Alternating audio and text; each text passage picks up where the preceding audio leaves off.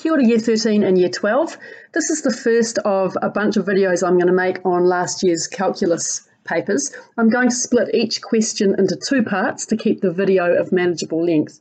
So the ABC question will be achieved and merit stuff, and the DE question will be merit and excellence. That means that I'm going to go quite slowly through the achieved material in the achieved videos.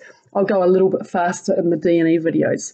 As usual, grab your pen and paper and work through it before I try it, because you won't learn how to do these problems by just watching a video. And if you've got any questions or any feedback, please leave me a comment or send me an email on my school email. Okay, so here's part 1A of this question. And the first thing I'm going to do here is rewrite that as y equals x to the power of 1/2 plus tan of 2x. Now, looking at what we've got here, we've got a chain rule to do on the tan of 2x.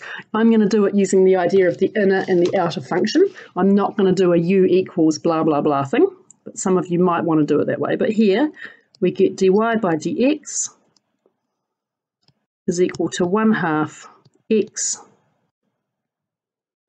to the negative 1/2 plus, now the derivative of tan is sec squared, so it's going to be sec squared of 2x, but I have to multiply by 2 because it is the derivative of the inside function. All right, now I don't know what that weird thing there is, but let's just clean that up. There we go. Right, now the next question is the same kind of thing, just more straightforward differentiation. Okay, so in this question, we're going to have to find the gradient at the point where x equals 0. So there are a couple of steps here. First, we differentiate, and then we substitute in x equals 0. Differentiating is going to involve the quotient rule. Okay, so dy by dx will equal, right, oh, I don't know what's going on with the stylus. Very strange. Let's fix that. That's going to drive me mad. There we are. So the numerator is where I finish up, but I start with the denominator. So I've got x plus 2 squared. Pop that up the top. Don't differentiate it. So there's x plus 2 times the derivative of e to the 2x. So that's 2e to the 2x. Take away the derivative of x plus 2, which is just 1, times e to the 2x. Now I could go through and clean that up, but I don't need to. All I need to do now is to substitute in x equals 0. dy by dx is equal to this. Right, so we've got 0 plus 2 squared, 0 plus 2 up here, times 2 e to the 0 minus e to the power of 0. Now I've substituted that all really slowly because when you're going really fast, the chances that you muck it up are much higher. So it is worth slowing down a bit. Here I've got 4 in the denominator, and up here I've got 2 times 2 times 1, so 4 take away 1. So my answer to that question is 3/4. So let's just read the question back and check that that's what they wanted. Yep, it is. It's find the gradient of the tangent at the point where x is 0. On to the last question. Okay, this question is a little bit more involved. We're given a curve, a parabola, here, and we're told that the normal to the parabola at the point 1, 4 is going to intersect the parabola again at the point P. And they've very nicely drawn you a picture of that. What we have to do is to find the coordinate, the x coordinate only, of point P. So let's think about the steps. Well, we need to find the equation of the normal to the curve. So that's going to be step 1, and that's quite a big step.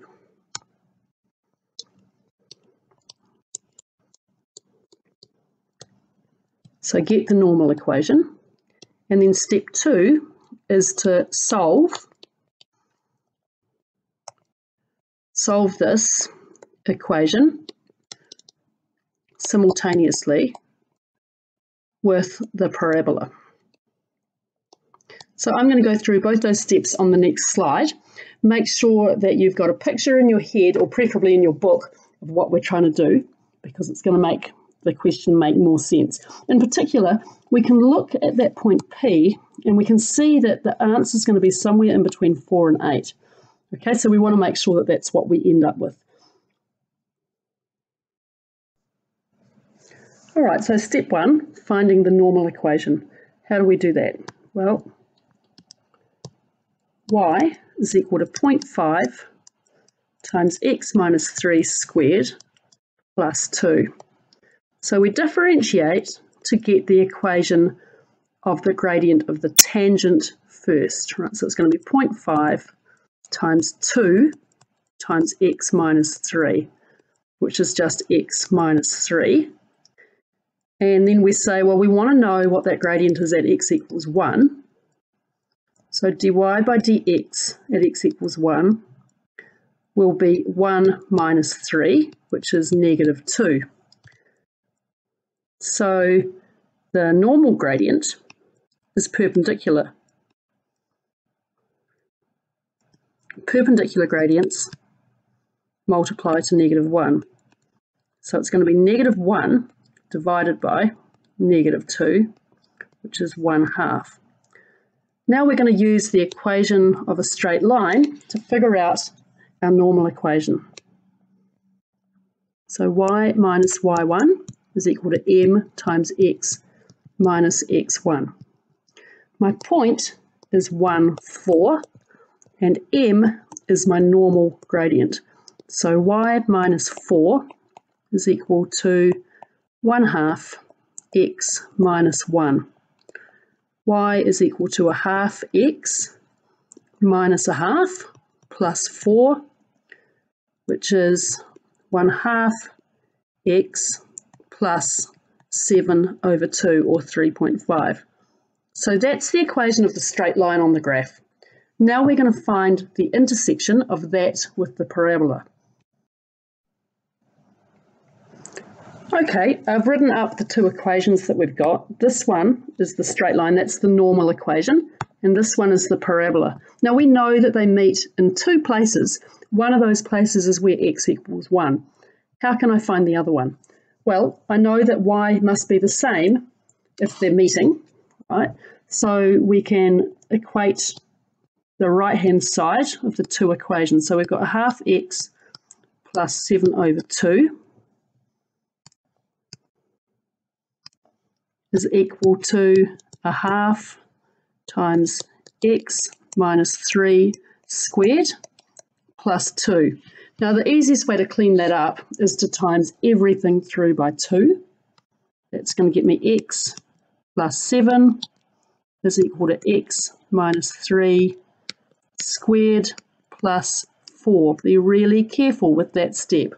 Okay, now let's expand everything out. We've got x plus 7 is equal to x squared minus 6x